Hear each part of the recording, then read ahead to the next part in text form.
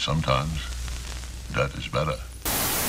Parker CS the GOAT is saying, I want Dewey to come back in a future Scream movie. I don't care that he died in Scream 2022. They can do an alternate legacy sequel, new timeline. I mean, I'd be into an alternate timeline, but like, why skew off from like 4? You know, if we're gonna do an alternate timeline, let's skew off from like the first movie, you know, and then let's bring everybody back if we're gonna do something like that.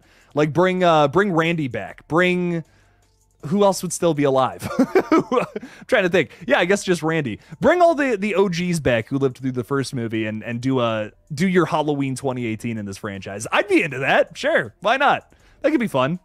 Sidney Prescott lived her whole, like, you'd have to write a whole new story for all of the characters. That would be the big thing that I would want to see in a split timeline. Kind of like, just like what they did with Halloween 2018. I think that's a big reason I love that film so much, is I feel like they dealt with Laurie in such a really interesting way. She's been holed up in this house. She's, you know, put her own insecurities into her daughter, which is like horrifying. It's like, oh my God, she's kind of turned into a monster herself because of all of this awful shit that happened to her from her, you know, childhood. That's horrifying. You know, it's such an awful, tragic timeline for this character, but it's so compelling and it's really well done in that first movie for sure.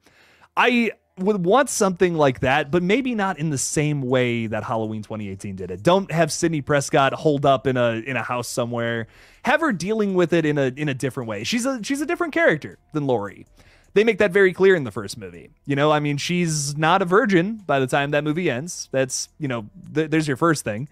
I don't know. I feel like they did so much work to make Sidney Prescott stand out as this final girl. She defies the rules, yet she still lives.